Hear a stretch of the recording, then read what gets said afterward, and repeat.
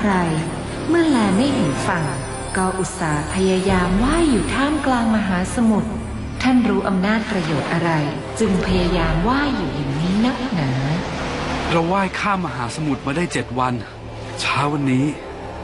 ไม่เคยเห็นเพื่อนสองของเราเลยนี่ใครหนอมาพูดกับเรา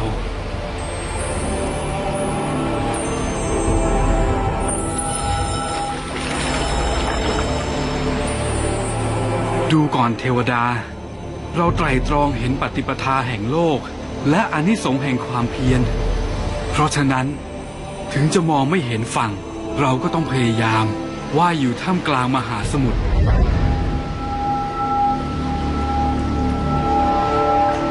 ฝั่งมหาสมุทรลึกจนประมาณไม่ได้ย่อมไม่ปรากฏแก่ท่านความพยายามอย่างลูกผู้ชายของท่านก็เปล่าประโยชน์ท่านไม่ทันถึงฝั่งก็จะตายท่านพูดอะไรอย่างนั้นเราทำความพยายามแม้ตายก็จะพ้นครหาบุคคลเมื่อกระทำความเพียรแม้ตายก็ชื่อว่าไม่เป็นหนี้ในระหว่างหมู่ญาติเทวดาและบิดามารดาอันหนึ่งบุคคลเมื่อทำกิจอย่างลูกผู้ชายย่อมไม่เดือดร้อนภายหลังการงานอันใดยังไม่ถึงที่สุดด้วยความพยายาม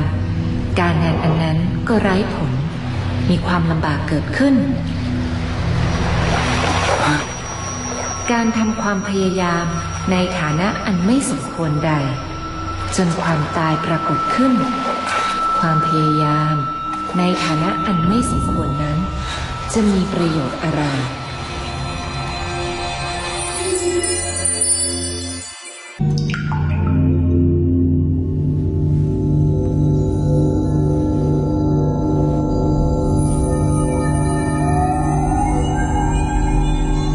ดูก่อนเทวดาผู้ใดรู้แจ้งว่าการงานที่ทำจะไม่ลุล่วงไปได้จริงๆชื่อว่าการไม่รักษาชีวิตของตนถ้าผู้นั้นละความเพียรในฐานะเช่นนั้นเสียก็จะพึงรู้ผลแห่งความเกียจคร้านจริงอย่างที่พระมหาสัตว์ท่านนี้เอ่ยหากเรารู้ว่าสิ่งที่เรากำลังทำนั้นไม่สำเร็จก็คงเกียจคร้านที่จะทำตั้งแต่แรกเริ่มมนุษย์ท่านนี้จะมีความเพียรได้มากอย่างที่เอ่ยจริงหรือดูก่อนเทวดาคนบางพวกในโลกนี้เห็นผลแห่งความประสงค์ของตนจึงประกอบการงานทั้งหลาย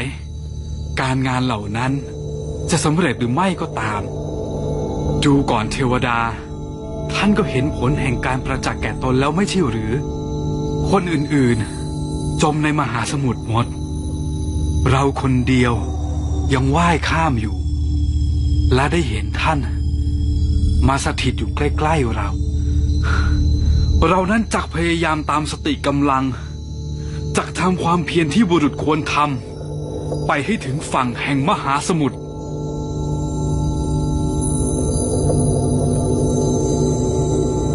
วาจาของท่าน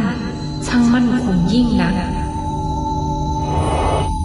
ท่านใดถึงพร้อมด้วยความพยายามโดยธรรมไม่จมลงในห้วงมหันนบซึ่งประมาณไม่ได้เห็นป่านนี้ด้วยกิจคือความเพียรของบุรุษท่านนั้นจงไปในสถานที่ที่ใจของท่านยินดีนั้นเถิด